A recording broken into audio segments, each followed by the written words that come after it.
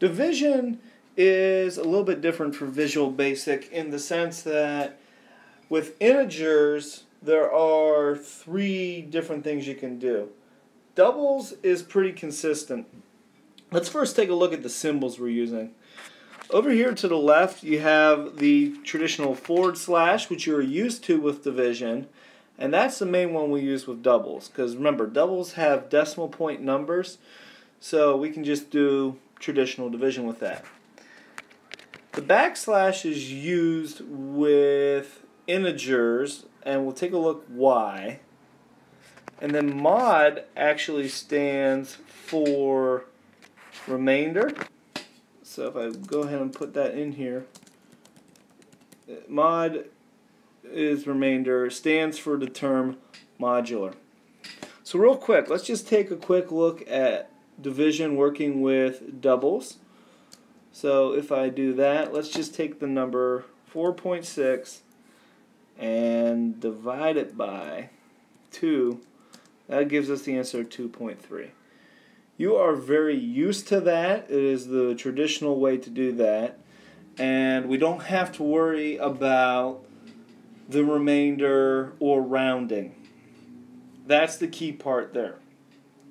However, with integers, we do have to worry about things like rounding and remaining numbers, because we're going to use throughout the course of programming our different programs all the numbers in different ways, which is why it's very important to understand how this works.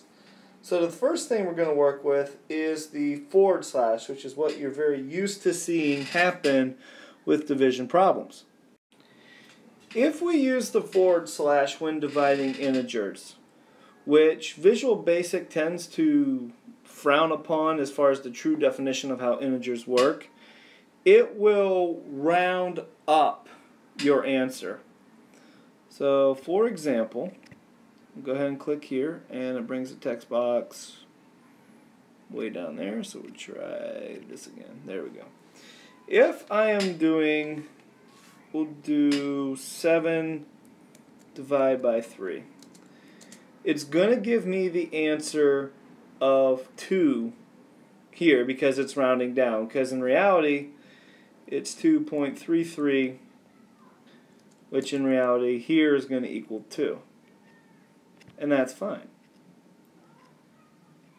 If I, however, change that to 8 divided by 3, the true answer is 2.66, but because I'm using the /, it's going to round up to 3. So we want to be careful with that, because we don't always want our integers to round up like that. So I'm going to fix how this is formatted a little bit to give me a little bit more room.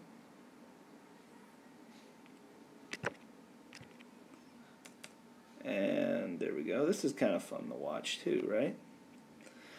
Now the / sticks to the true definition of an integer by allowing us to round down no matter what.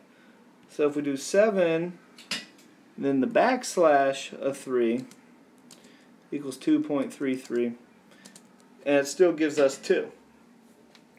If we have the number 8 and we divide by 3, this is now going to do what an integer should do and let us keep that 2, because we're not up to another whole number yet, which is what we want to see happen. So when you're dividing integers, use the /.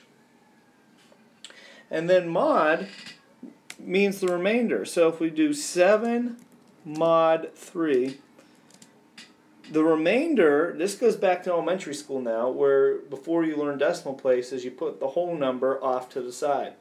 7 divided by 3 has a remainder of 1. And the math behind that, I'll do it off to the side here, is 6 divided by, or 7 divided by, yeah, I'm hitting the wrong key, that's why. 7 divided by 3 equals 2.33. But that 0.33, there's one whole number left over, so it's 2, remainder 1, so it equals 1. Let's do it again for 8. 8 mod 3 equals 2. So now, if we spread that out a little bit, 8 divided by 3 is going to equal 2, remainder 2. So our mod's going to equal 2. It is possible, if we do 9 mod 3, that it's going to equal 0, because 9 divided by 3 equals 3, remainder 0. So our mod is going to be equal to 0.